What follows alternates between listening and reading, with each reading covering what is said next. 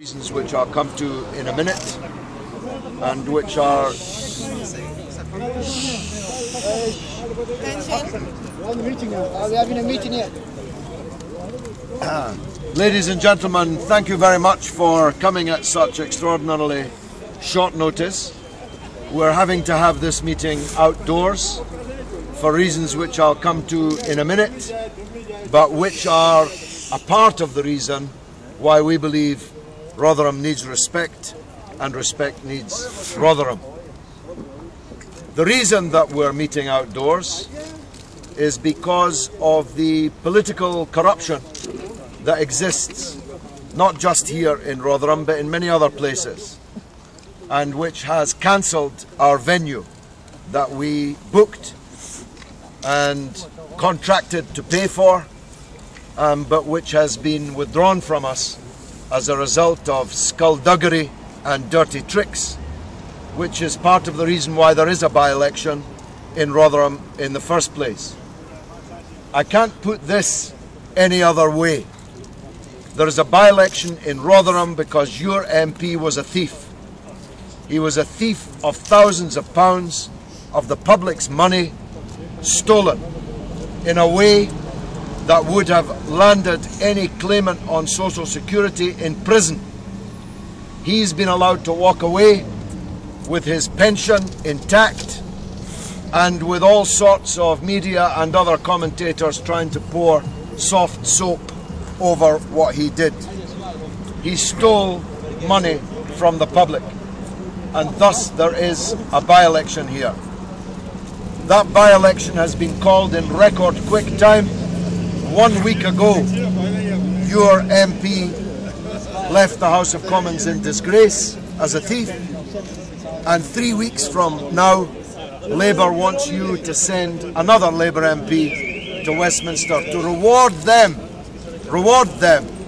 for having foisted a thief upon you as an MP.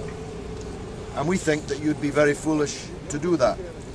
We think that you should not reward the political system that has led to you being so woefully mistreated in this way.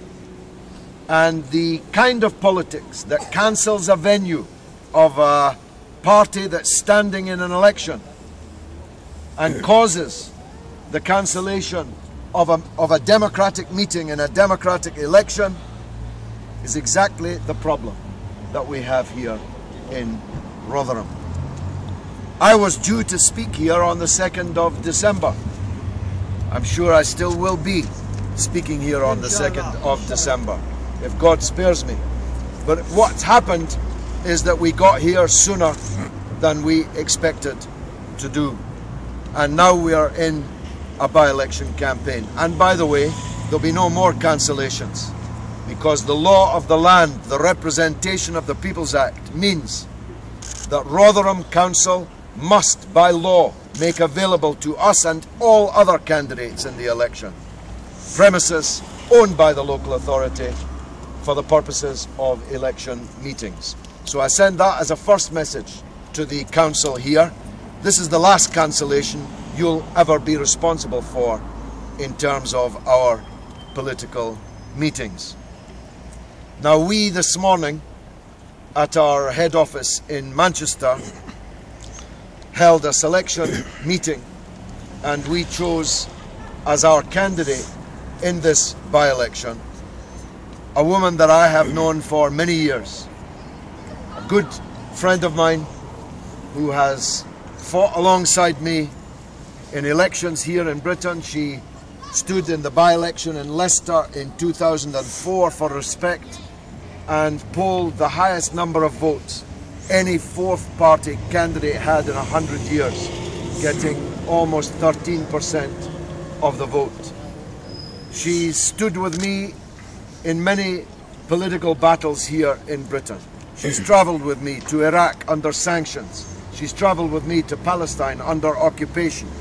She is a comrade of mine in the Stop the War Coalition, one of the leadership of the Stop the War Coalition, which moved millions of people in this country in the great battle that we had to try and stop Britain committing the grave offence of invading and occupying Iraq. A war and occupation which, moreover, was supported by your former MP, Dennis McShane, then a Foreign Office Minister and one of the key voices in the media and in Parliament in support of that war. Yvonne Ridley comes from the northeast of England, an area almost identical to this, in this respect. The coal mines that were king in her town were closed by Thatcher, and thousands of people were thrown onto the scrap heap, and many of them have remained there. The steelworks at Consett was closed under Thatcher, and thousands of people were thrown onto the scrap heap, and many of them have remained there also. She comes from exactly the kind of background that the majority of people in this town come from.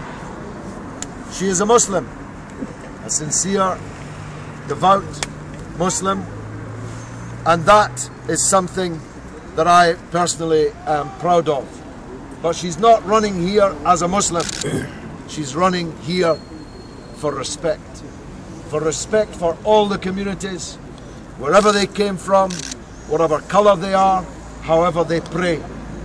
She's standing here to try and bring about a change in this town and its politics and the political culture that exists here. And so we'll be chasing every vote. Whomsoever has that vote, we'll be asking them to give it to us, because we think that Rotherham deserves better than a thief as an MP, deserves better than a council that tries to stop other political parties having legitimate political meetings in a by-election campaign. They're running scared of us. That's why they called the election so quickly, when the memories of the people in the town are so fresh about the thief.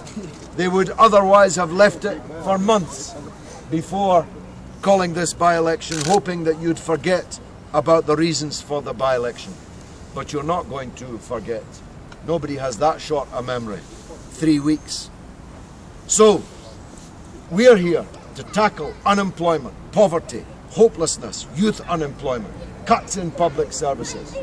This election is not about Iraq. Although she opposed the war on Iraq and McShane and New Labour caused the war on Iraq. This election is not about Palestine, though she was with Palestine and McShane was a voice of Israel. This is not even about civil liberties, though last night we were in Bradford for a major event for caged prisoners, talking about the destruction of civil liberties in this country under Labour and the Tories, and the collusion with torture and extradition and the rendition, extraordinary rendition they call it, which means kidnapping people and taking them to be tortured in places like Gaddafi's Libya.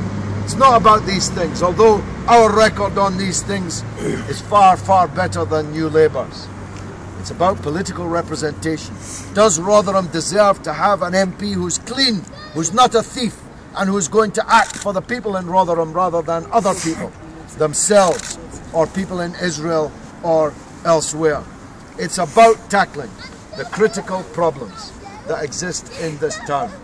And so, it's my honour, actually, to introduce to you the Respect candidate in the Rotherham by-election, Yvonne Ridley. Thank you very much for those words, George. I'm really looking forward to the next few weeks to get to meet the people of Rotherham, to listen to what they have to say. Everybody's, you know, is fully aware of the Bradford bounce. Well, let's hope we see the Rotherham revival, because you know, it's what the people of Rotherham deserve. They deserve some respect following the thieving activities of Dennis McShane. I'm not going to make a whole raft of empty promises to the people of Rotherham. But what I will say to them is, if you do elect me, I will not be taking any personal expenses at all. I think that there's been enough greed coming from the previous MP, and I will not, as I say, be taking any expenses at all. I am coming here to very much listen to what the people have to say. George has described the destruction of the mining and the steel industries in Rotherham, the history. That is my DNA, that is my background. I have working class roots, and traditionally I was Old Labour until that party was destroyed by Blair and the likes of McShane. But I still hold true socialist values which are represented in the Respect Party. Now, one of the interesting things about having to hold this meeting on the street, and I quite like it anyway, being out in the street and being able to talk like this, but it's interesting that this council acted within 24 hours to try and silence me. And I'm thinking of all the people on the housing waiting lists who've had to wait years for Rotherham Council to act. All the people who've had complaints about rising damp and repairs that need doing to their homes, who've had to wait years. Well, Rotherham Council has shown you today that they can act within hours if they want to. So get onto the council tomorrow and ring them up, and let's see some of that speed lightning for your housing repairs, your waiting lists, and all the other things that you have to want to hold the council to account for.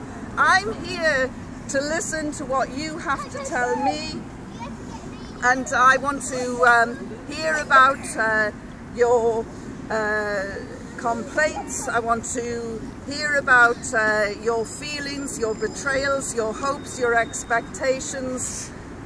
I'm not going to make empty promises, but I'll tell you something. If you have me in your corner, I promise I will fight and fight and fight for you. I would consider it a great honour and a privilege to work for you, to work for the people of Rotherham.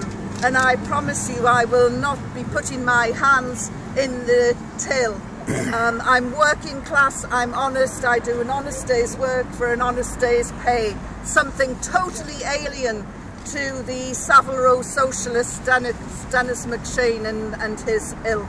So that's basically my message. I'm here for you, I'm here to listen, I'm here to